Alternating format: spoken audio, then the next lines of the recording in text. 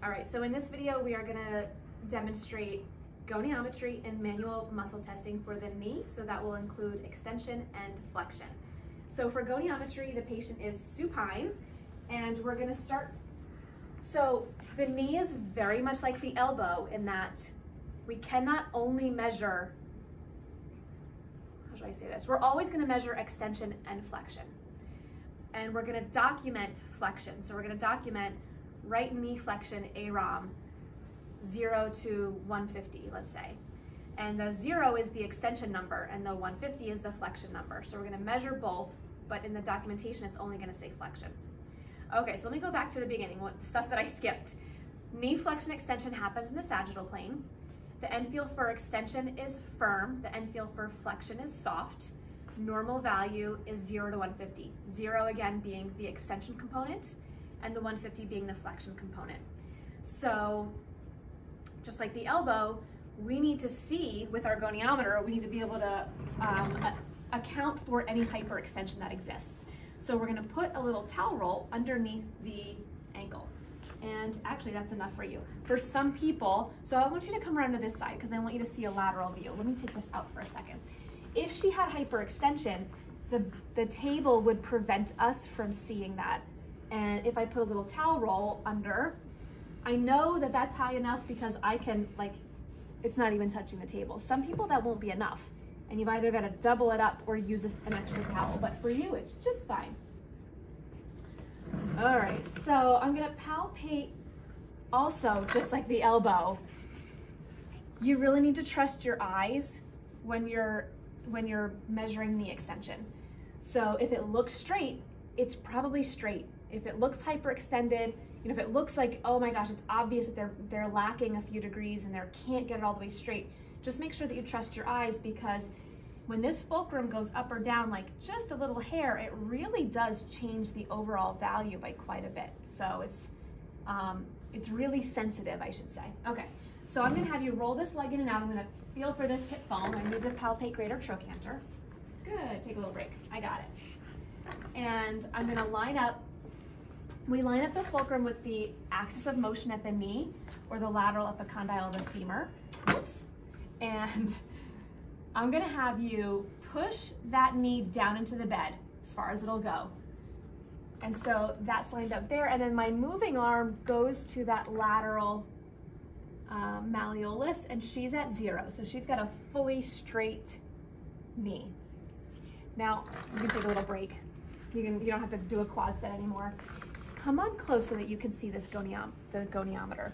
It's really important that you guys can differentiate between hyperextension and lack of full extension, which might be different on the left side. And so here's the trick that I do. If it ends up here and I'm like, oh my gosh, I can't even, my brain's not working. Is that hypermobile? Is that hypermobile? What is it? I do an exaggerated motion. So I go, well, if her knee looked like this, that would clearly be hyperextension. So I know that anything on this side of the 0 is hyperextension. Or I could do an exaggerated, well, if she looked like this, I know for sure she's less than 0. So anything on this side of the 0 is hypo, it's less than a full extension. So give yourself like a little visual, give yourself an exaggerated, and you'll be like, oh, that's obvious now. This is my less than 0, and this is my hypermobility down here, okay? So that was extension. Now we're gonna do flexion. So I'm gonna take this towel roll out of here, and I'm gonna have you, actually, I was doing too much talking and I let go of your, okay, good, take a little break. So I still have her greater trochanter.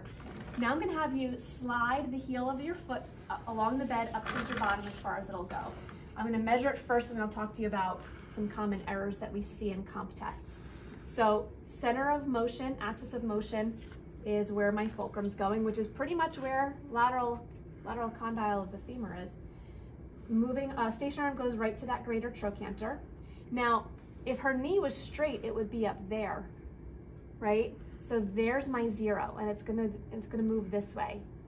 And then I'm bringing this down to that lateral malleolus, and she's got 135 degrees of knee flexion. Stay right there.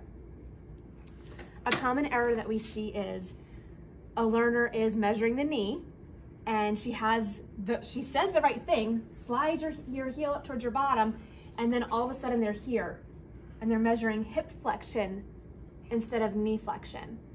Or you might have a learner who says, bring this back down. I want you to bring your knee to your chest. So they give the cues for hip flexion, and then they're measuring knee flexion. So I'm just pointing that out to make sure that you can stay diligent when you are doing this part of the body in comp testing, that you can make sure you don't mix those two up.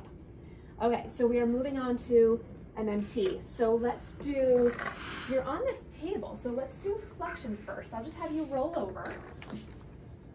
When someone is prone, I tend not to give them a pillow under their head because we don't want them rotated and then extended. Although you're not rotated at all, you're super comfy right there? Yeah. Okay, so I just measured your right, so I'm gonna come over here to measure your right. Actually, can you scooch down a little bit so your toes are just hanging off the edge of the table? Good, perfect. Okay, so for knee flexion, I'm gonna say, can you bend this knee up as far as it'll go? Beautiful, take a little break. Most of the time, someone's gonna be able to flex it past 90 degrees. I'm gonna unbend it so it's just at 90 degrees. So I want you to hold it right there. I'm gonna try to push your foot back down to the table and you're not gonna let me do it, okay?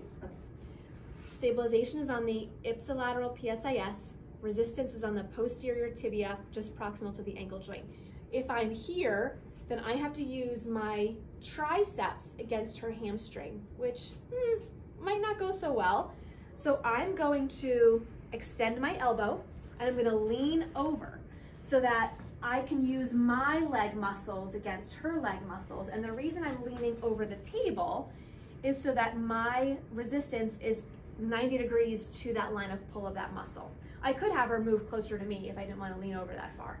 Okay, so I'm gonna try to push your foot back down. Don't let me do it, stay strong. Stay strong, good. Okay, come back down. So that was 3, 4, and 5. If we're gonna go gravity eliminated, then I'm gonna have you roll over onto your left side. What are we doing here? Knee flexion? Okay. I need to like remember what I'm doing. So I'm gonna hold her in a knee extension, proximal to the knee, proximal to the ankle.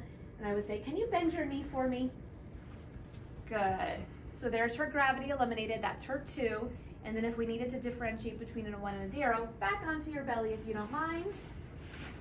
And then I'm going to prop this, I'm just gonna bend your knee a little. I'm gonna prop this up a little bit. What that does is it shortens these tendons and it puts them in, it changes the length tension relationship, making it a little bit easier for them to contract. So I'm gonna palpate the medial and lateral hamstring tendons here and I'm gonna give her the same cue. Can you try to bring your heel towards your bottom? And if she can't do it, but I can see or feel anything happening here, I give her a 1, nothing, nothing is a 0. Okay, now we're moving on to knee extension. So I'm gonna have you sit on the edge of the table. And I don't think the MMT requires, oh yes it does. Parallel, yes it does. I don't know what I was thinking. Okay. Femur parallel to the floor. So we put a little towel roll under there. Good. Actually, I'm gonna have you come out just like a hair. Good. What are the things we wanna talk about? Okay, we wanna talk about not grabbing, thank you, not grabbing the edge of the table. So she can put her hands down flat if she wants to. The other thing we're gonna talk about, 2 things. We wanna talk about the hyperextension and we're gonna talk about the tight hamstrings, which generally do not happen in the same people. So you did not have hyperextension when I measured you, but if she did, if I had measured, let's say 5 degrees of hyperextension, then when she goes to straighten her knee out for her grade 3, I would say, okay, great, and I would lower it 5 degrees until it is fully straight because we're never, you can take a break, we're never gonna provide manual resistance on a joint that is in a hyperextended position. The other thing is there are gonna be a lot of people who, I'm one of them, I'm pretty sure I'm one of them, you are too, that in this position, if you ask me to straighten my knee out all the way, I can't because my hamstrings are tight. So if I say, hey, kick your knee out straight, and she can't do it all the way, and I'm like, oh, you feel your hamstrings are tight? Lean back, good, rest on your hands, and now can you and now she can straighten all the way, that's fine. That is not a compensation, that's completely fine. So I'm gonna have you hold strong. I'm gonna try to push your foot back down toward the floor and you're not gonna let me do it. My stabilization hand is under, right where the towel is pretty much. It's under the distal femur. Make sure it is proximal to that knee line. And my resistance is here. And This is a really strong muscle, as you guys are, some of you are reading with your assigned article this semester, but I should be able to push pretty hard. Okay, don't let me push you down. Stay strong, stay strong. Good. So there's her 4 and her 5. Okay, so she starts at 90, and I'm asking her to go through 90 degrees. So if she could come through like more than 45 but less than 90, I'd give her a 3 minus. If she could come up a little bit but not even 45, I would give her a 2 plus. And then if we have to get into gravity eliminated, I would have her lie on her left side. And what are we doing now? Knee extension. Okay, so I'm gonna support her proximal to the knee, proximal to the ankle. I got you, you can relax, there you go. And I start her off in 90 degrees of knee flexion, and I just say, hey, can you straighten out your leg for me? Good, so she's able to do that full 90-degree arc. I'll give you your leg back. You can roll over onto your back. That full 90-degree arc gravity eliminated is a 2. Again, if she could do more than 45, but not all the way, we'd give her a 2 minus. Some of it, not even half, 1 plus. If she can't even do that, like no movement in gravity eliminated, then we have her roll over onto her back, and we're gonna test for a 1 and a 0. And the way that we do that is we just have her do a quad set. So an isometric contraction of the quad. So I would say, hey, can you push your knee down into the bed? If you can see muscle contraction, it's a 1. If I can't see muscle contraction, I'm gonna palpate and put my hand here and say, can you do that again? Push your knee down. If I can feel it, it's a 1. You can't see it, you can't feel it, it's a 0.